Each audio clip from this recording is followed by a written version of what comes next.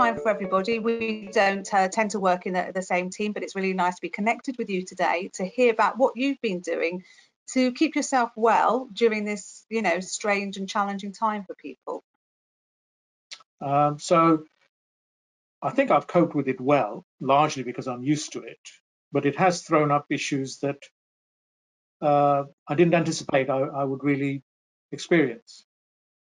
Right, okay. So because you were familiar with the mechanics of home working already, which a lot of people have had to adjust to quite quickly, you felt that that would probably sort of stand you in good stead. But even with that, it's having that opportunity to manage your own work, how you do that, how you interact with people, that's proved more challenging for now. Yes, it has.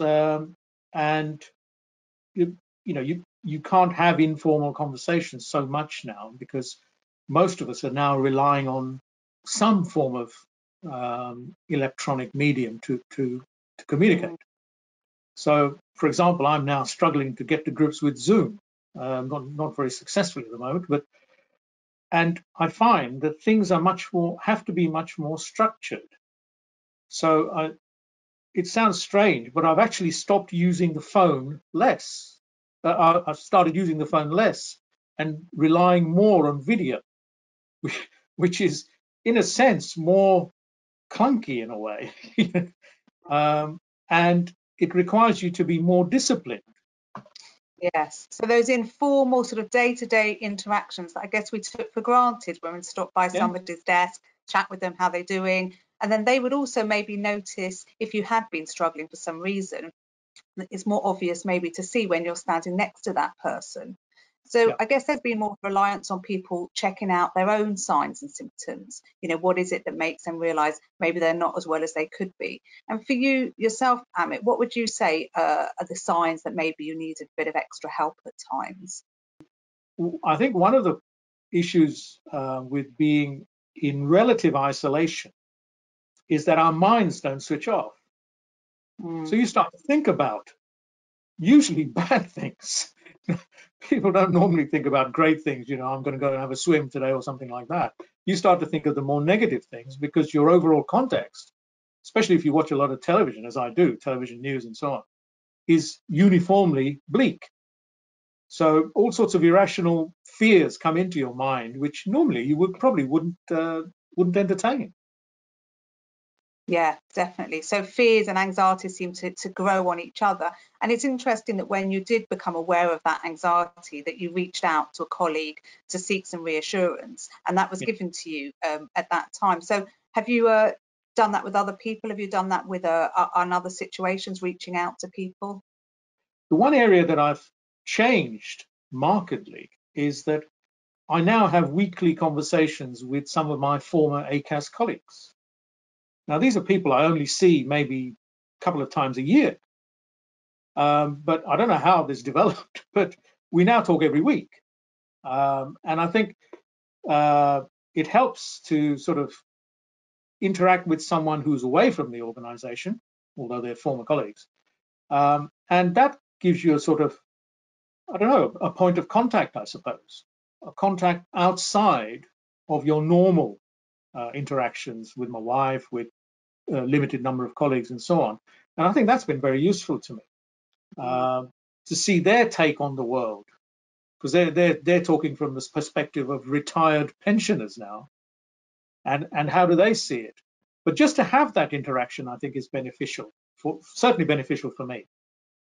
Yes, yes. So there is something really about having as many different types of communication or communicating with as many different people, because when we have fears, and you mentioned the word irrational, yeah, these can get out of control and we can start to spiral and one builds on the next. But when you talk to people, there's a way of sort of bringing that back down and either normalizing it because you recognize that other people are feeling and thinking the same things, or maybe people can sort of help you think about it in a bit more of a, you know, rational way, or take it down a layer. So in terms of a more practical support from the organisation that you work for, that your colleagues work, or, you know, the people you know work for, what would you say may be helpful them to find out from their line manager when they're feeling like this? What sort of conversations would be helpful? So I think the secret, I would say, and I understand that this would vary from one person to another, is to have informal conversations as normally as you normally would. And I think, and the other thing I would say is have them frequently. Mm-hmm. I think the worst thing is to do is just sit there week after week feeling miserable. And then when you're really feeling down, suddenly to phone a colleague or your boss or whoever it might be, and share those views then. And I think the real secret is to keep in relatively regular touch, because that's the key, I think, to maintaining a degree of normality rather than let things just drift.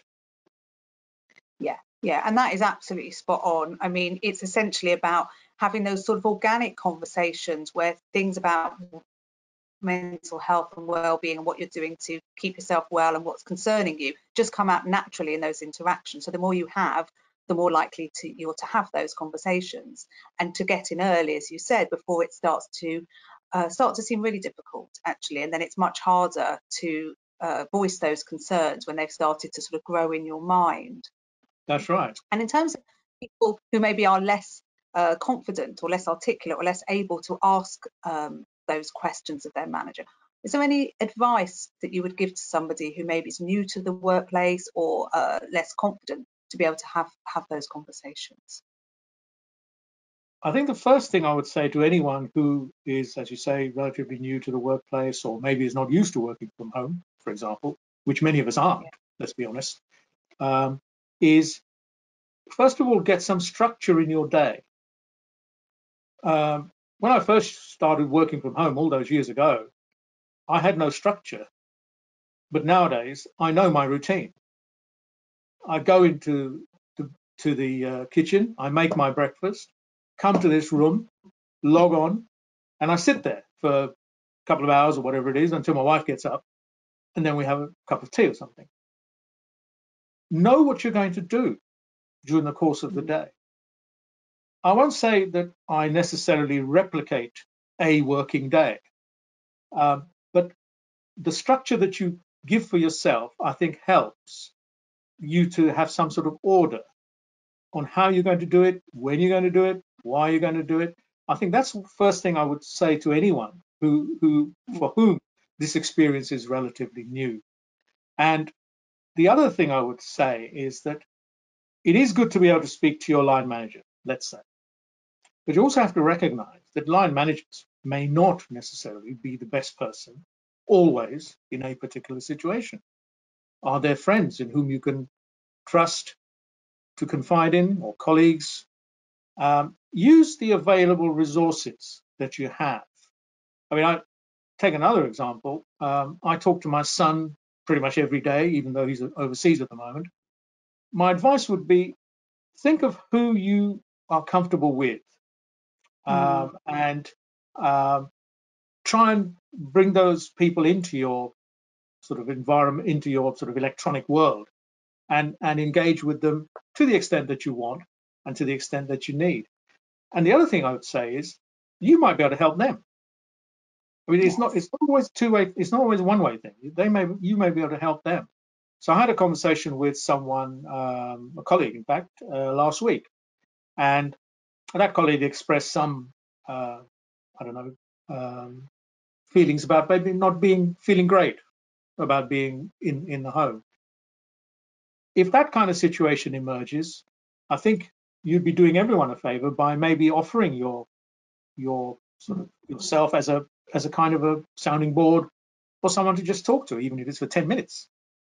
So the whole range of things you could do to help yourself, and indeed, don't forget, maybe to help others as well. Yeah, absolutely. So really, again, these whole different strands of communication, different routes to getting help and support, but actually giving that help and support back without even realizing it. And I guess there are sometimes practical things that you'll need from your manager. So if it's a workplace issue, maybe you've got technology issues, or maybe your workloads change. So having those conversations with your manager, but equally thinking about those different places that you can just have a quick chat with somebody.